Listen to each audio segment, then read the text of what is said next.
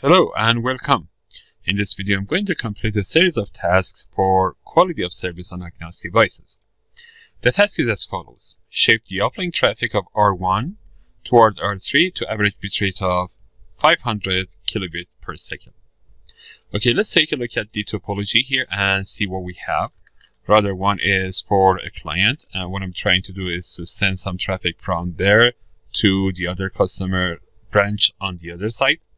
Router 2 is a service provider, and we are trying to send the customer's traffic through our network, but we are going to make sure that it is not going to go beyond 500 kilobit per second.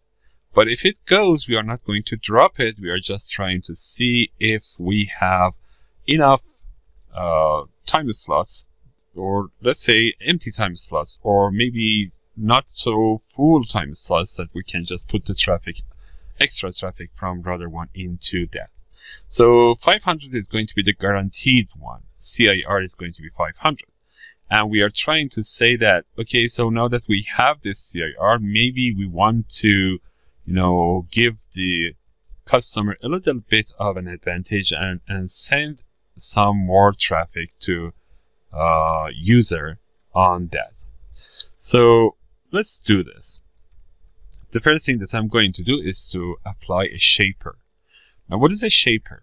A shaper is going to change the traffic in this way. Let's say that I have, let me just start my pen. Okay, so let's say that I have this chart for the traffic, and this is 500 kilobit per second per task requirements, and this means that user is going to send up to this limit, and then user starts sending the traffic. Now, what is going to happen if user goes beyond 500 kilobit per second and then goes beyond 500 kilobit per second, something like that? Because user is not going to use full bandwidth all the time. What we are trying to say is this. We are going to say, okay, I'm not going to drop this part of the traffic. What I'm going to do is to buffer it, and then I'm going to see whether there is an empty time slot for the customer, or maybe time slots that are not completely full. For example, this part, as you can see, this is not completely full and user has not used its full bandwidth. What I'm going to do is to, send this extra traffic that I have buffered it before in this part. Again, there are extra traffic here. I'm going to buffer it and I'm going to send it in this part.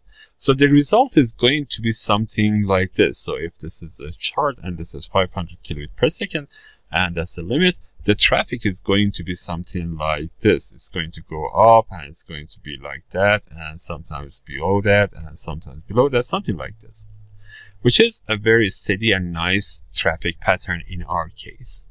So we are going to do the same thing for the customer that we have here, router 1 on router 2.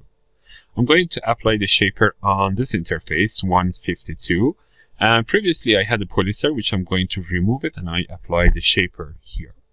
So let's start the configuration on router 2. So what I'm going to do is to connect to router 2 first and go to configuration mode. Before going to configuration mode, I'm going to say show run the interface XE4.152. You can see that there is quality of service polyser before, which I'm going to remove it. XE4.152. I'm going to say no policy map, service policy coming, and I'm just removing this. Okay, let's now create the shaper. In this case, I don't really care about the type of traffic. All type of traffic are going to be included in this shaper. So I'm not going to create any kind of a class map.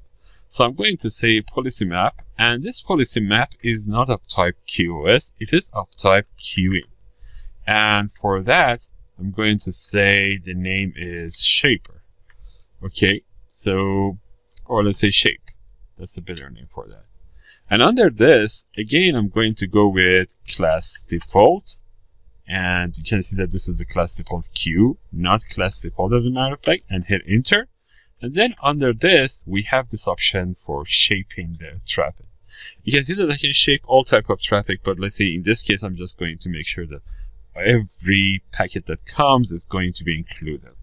So I'm going to say shape, and you can see again we have the percentage and we have the average bitmap bit rate. It starts from 469 kilobits per second. In my case, the task says 500 kilobits per second. So I'm going to say 500 kilobits per second, and then I'm going to hit enter. I don't need to do any other type of configuration right now, but you can see that under this queuing, we have some capabilities that we can just do. For example, we can create a priority queue and assign some traffic to that. We can make sure that the queue limit is applied here. Let's say, for example, how much of the queue limits I want to have, the queue depth, as a matter of fact. I can say random detect in case my queue is kind of full. This is going to be applied, and then some other tasks that can be done under here, but shaping for now is the most important one. And also we have weighted fair queuing here, as a matter of fact. So now let's go to that interface and apply it. So I'm going to say interface xe4.152, and then I'm going to say service policy, but the type now is of type queuing, and I'm applying this output. As you can see, queuing cannot be applied input, it can only be applied output. And then the name is going to be shape, and then hit enter, nothing more than that. Now, if I need to create, if I need to enable some of the hardware profiles, I can, but right now I just want to commit, and if there is something necessary, the error messages are going to tell me. So everything is done before. I don't really need to do anything more than that. And then I'm going to say end and save the configuration. So let's say that I'm going to say show policy map interface, and I can say, of course, policy map type queuing, because this one specifically is going to be of type queuing for interface. Yeah, let's say just policy map type queuing. That's going to be enough. You can see that it says shape to 500 kilobits per second, and the rest, of course, is going to be weighted fair queues. And the number of queues, as you can see, are 8. This starts from queue 0 up to 7. I have not enabled any priority queue, so you don't see anything specific about that. And then if I just say, so show policy map, and after that I have statistics for type queuing, and then I can just hit enter. That is going to give me the number of bytes, but this one is going to be important for me. I could go with a specific interface, but this one is important for me. Okay, so I'm going to check this. Let's just go to router 1 and initiate some kind of a traffic.